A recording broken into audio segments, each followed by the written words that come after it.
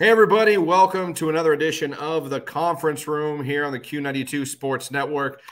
This episode, pleasure to be joined by head coach / now athletic director, Coach Goodman of the Alliance Aviators, kind enough to give us some of his time, one of his busiest times of the year. Coach, good to see you. How's the summer been so far?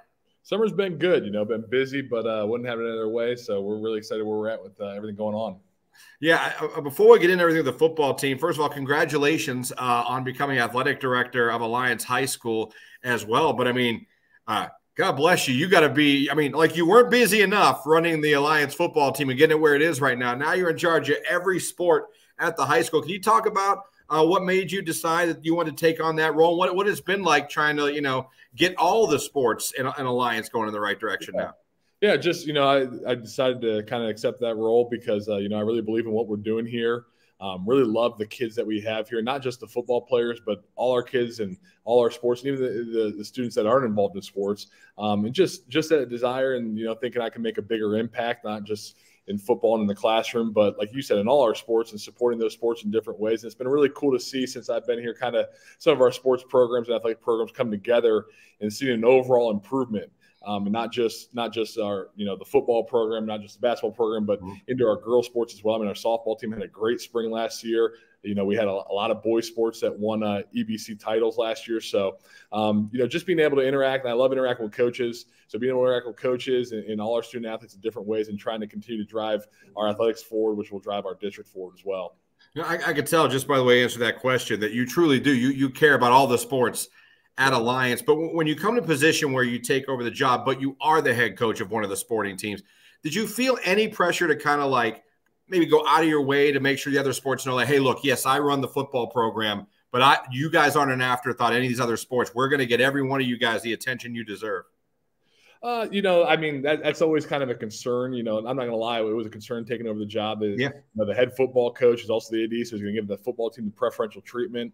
But I think the relationships I've established with a lot of the coaches before I took over as AD, they were very comfortable knowing I was coming in. And, I've always been a person, and I tell my kids this all the time, your actions speak louder than your words. And I think, the actions that I try to give actions where I'm supporting all our programs, showing up to different sporting events, giving them weight room time, helping out in the weight room, and showing and not just telling them that I'm going to care about their sports as well has really won those coaches over. And like I said, I think we got a really good thing going here with all our coaches on the same mission of driving all athletics forward here at Alliance City Schools.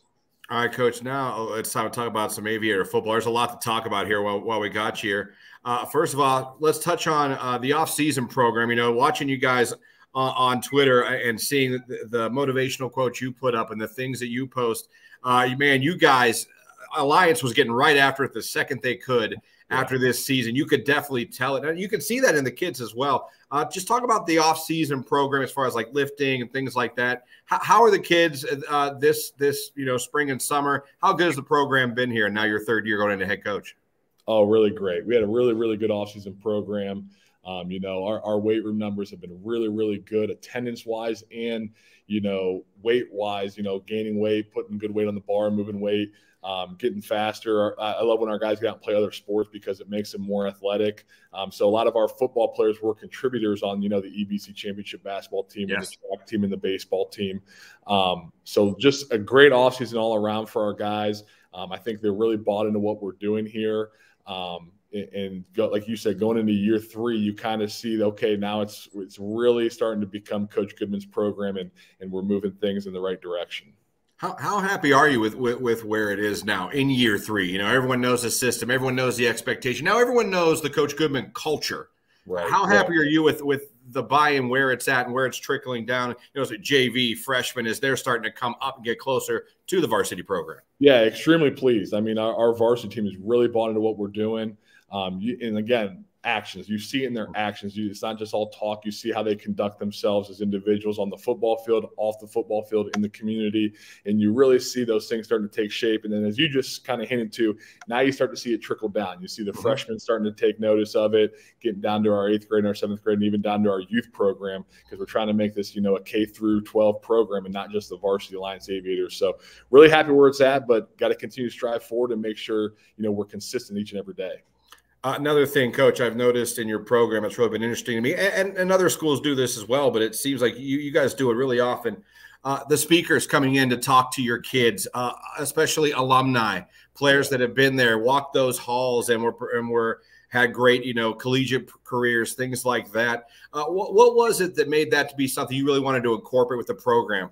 Yeah, there's really two things that I was trying to incorporate with that. One of my big things whenever, taking over programs, you try to make the alumni feel part of it. Right. Because they've been here, they paved the way for all of us. Even, we had Coach Kuzieski in, and I told our kids, Coach Kuz is the guy I'm chasing. He's the only coach to ever win a playoff game in Alliance history. So those are guys that paved the way for us. So we want to pay our respects and also make them feel part of the program, because it tells our kids and it tells those guys that, again, you're not just an Alliance Aviator for the 4 years you're here. You're an Alliance Aviator for life. So making them feel part of it, and then just, having those guys really come in and talk about why they're proud to be from Alliance. Because that's something I played for. One of my actual line coaches in high school was an Alliance grad. And something that he really had it when I was 15 years old, I heard about Alliance Ohio because he was so proud to be from Alliance. So we're really trying to, instill that in our kids. And I think our speakers that have come in have all shared that same message to them. And you really see it taking hold with our kids, because when we go out on a Friday night, we're playing for each other, we're playing for our family, but we're also playing for Alliance on the front of the jersey. So we want our kids to understand that. That's a great answer. And I think that's great, because I think when you welcome back, Coach, those old alumni, you make them feel like, hey, we respect and thank what you did for the program, what you did for the community. I think that only makes the bond with the community and the team and your coaching staff. It just makes it that much stronger. Yeah, 100%. And that's something, younger generation, they don't even understand. I really have learned a lot since I've gotten here too. The rich tradition that's been here. I mean, I'm sitting in the coach's room right now. There's a banner right over there, 1958 state champions. I mean, they've been playing football for a long time, part of the All-American Conference with Camp McKinley and Massillon and Steubenville and Warren Harding. I mean, just the rich tradition that's been here. So, again, when our kids understand that tradition, it's not just now, it's not just the EBC, but and the really cool thing about Alliance is the generation of families that come through. And a lot of our speakers touch on that there can be names like the Zerbrooks. His dad played here in the 80s. Now Brennan's playing here. You got the Hawkins. There have been a ton of Hawkins that come through. You got the Davises. Kendall Davis was a stud in the early 2000s. We had Caden last year and Kayvon this year. So, I mean, you see all these families coming through, which makes Alliance, to me, a really, really cool place, not only to play football, but to live and grow up and be a part of a community. Yeah, and you touched on some of those names too, and some of those guys have already come through and played under you, and now they're playing collegiately. And another thing you do on your social media that's great is the support you show for the kids as far as when they commit to a college to play football or when they even have offers. It's really cool to see how you support them, and no matter what school they're going to, it's awesome.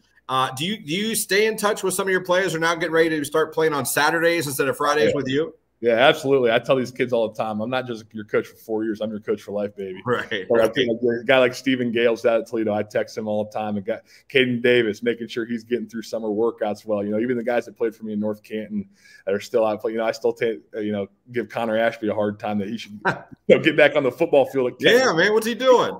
I remember that. Yeah, I get on those guys all the time, and that's something again that to me is really cool about coaching is it's a relationship you develop for life. And again, those guys go on and they're representing Alliance. They're repping that A out at Toledo, and they're repping that A in Youngstown and wherever Brennan ends up going. And, Brandon Alexander, who didn't play for me, but, I've gotten to know a little bit out at Youngstown State as well. Those guys are repping that A out there. So we want to make sure that we're checking in on them and make sure that, they have the support at home as well as where they're at currently now.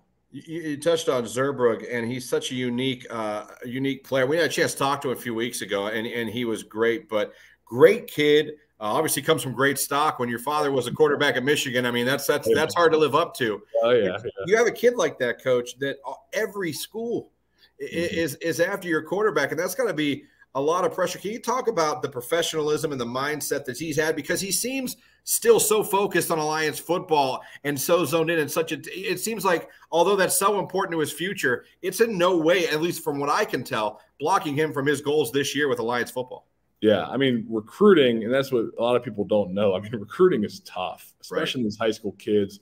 It was tough when I was going through, but it's even harder now with all the social media, and you're comparing yourself to other people, and the timeline is sped up, and the transfer portal gives you limited opportunities. So it's a really difficult process. It's an emotional roller coaster. Yeah. And these are 16, 17, 18-year-old kids that are making life decisions that impact their future greatly. And the one thing I've always said about Brendan is he has handled the process more maturely than any kid I've ever had go through. I mean, Wow. he is one of the more mature kids I've ever coached.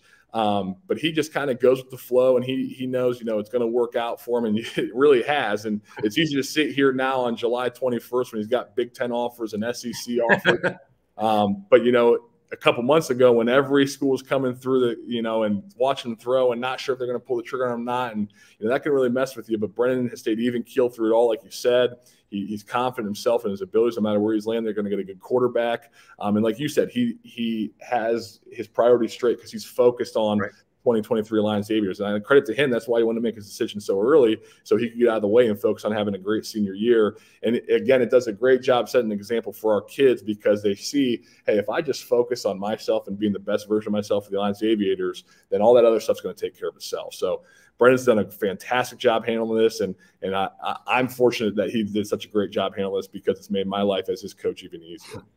Well, now let's talk about that 2023 schedule that I can't believe is about a month away. Again, you start off with a great out-of-conference game, Coach. I think that Alliance Lake home and home, that's been fun. We look forward to broadcasting that. But you look at that schedule, a tough out-of-conference schedule, and then with the EBC schedule there on there, you've got 6 teams that were in the playoffs last year. So not going to be an easy schedule for you guys this year. No, that's something that we wanted to do. We wanted to make sure we have a challenging schedule. We thought, we had a tough draw in the playoffs last year against Youngstown Cheney. It was a very talented team. And we thought, part of that draw was because our schedule wasn't where it should be. So we wanted to go out and beef it up a little bit, and that's what we've done.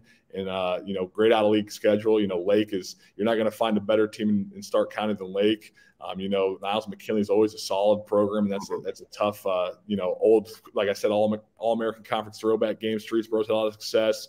Akron Ellet's always had athletes, and Central Catholic's always tough. And then you get into the EBC play, and I've always said it since I've been here, the EBC's been about as good as it's been in a while, and there's no gimmies in that league either. So we got to be prepared all 10 weeks because we're going to get quality competition all 10 weeks. Yeah, it's funny, Coach, because I don't believe I believe the EBC doesn't quite get enough credit or the credit that it deserves. When you look at that conference, usually almost yearly putting 3 to 4 at the least teams in the playoffs, and the totally different styles of offense that you can run into from week to week. I mean, you can go spread 5 wide, no running backs, and you have a Carrollton roll into town that runs a totally different offense. And that can be tough from week to week to shift your defensive scouting and coaching. I think the EBC, Salem's always strong. Like I said, Carrollton, West Branch has been a powerhouse lately. Minerva was Coach Speakman, now his second year with that program. Marlington has a new head coach. I just feel like it's a tough conference, and sometimes in some ways overlooked a little bit. Yeah, I agree. Coming from a federal league school to here, I totally get it because you're kind of in the shadows of the federal league in Stark County, and kind of some of our more eastern schools in Salem and West Branch, kind of in the shadows of Youngstown. So we're kind of just in the background. But man, we play a lot of good football here, good programs, as you just alluded to.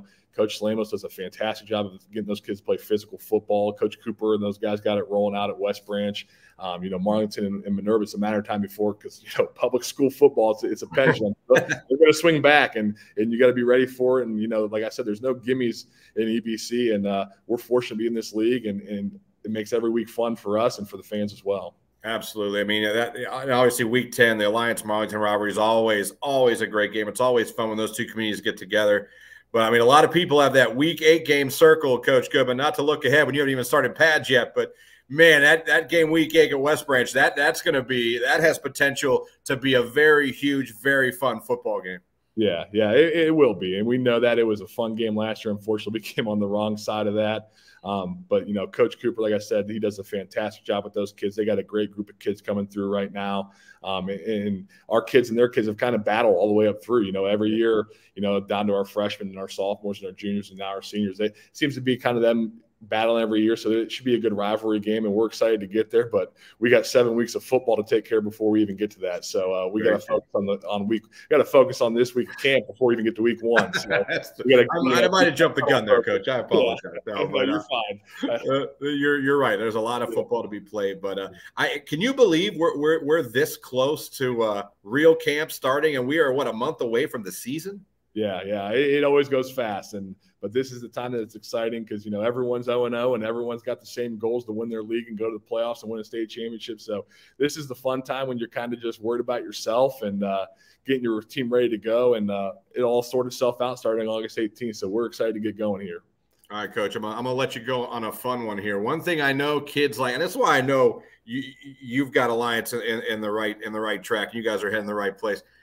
Kids love their swag. They love their uniforms. They love all that. And you guys came out a while back, and you're hinting at a new Alliance helmet this year. New swag for the kids. Yes, sir. Yeah. I mean, you got it right. They love the swag, and that's something that I was fortunate when I came in here, all our different jersey combinations that we got. And, you know, we've done the white helmets for a while and just kind of thinking, how can we put a little flair on this season? And we were talking to some of the guys, and, you know, what's really cool with these blue helmets. And for me, when I think Alliance, I think Columbia Blue. So that's one of the reasons that drove to us. But another really cool connection when we talk about our generational families, when Chris Zerbrugg was a quarterback here, they had blue helmets. So, you know, with Brennan being our quarterback going into this senior year, having the blue helmets making a comeback and, you know, just something for our kids to get excited about. And it did turn out really sharp. When we get these decals on, we're going to be looking good on Friday. So hopefully that Deion Sanders look good, feel good, play good. There you go, Coach. Well, I got to tell you, look really good on Twitter, and we're looking forward to seeing it again. We'll be broadcasting 6 games of yours this season. So 6 Alliance games you guys can check out on the Q92 Sports Network. You see them on the stream there, right on the screen. We're looking forward to bringing those games to you. Coach, can't thank you enough for taking the time. You're always so gracious to me or any of the Q92 sports people whenever we're covering your football games. I appreciate you talking to us and giving us your time and helping us out. You've got Alliance, not just football, but I think the entire athletic department there going in the right direction. Good luck to you this season. Thank you for the time, and we'll be bugging you on the sidelines here before you know it. Yeah, thanks, Christian. I appreciate all your coverage. It means a lot to us. All right, Coach. You have a great day. Thank you so much for the time. You too.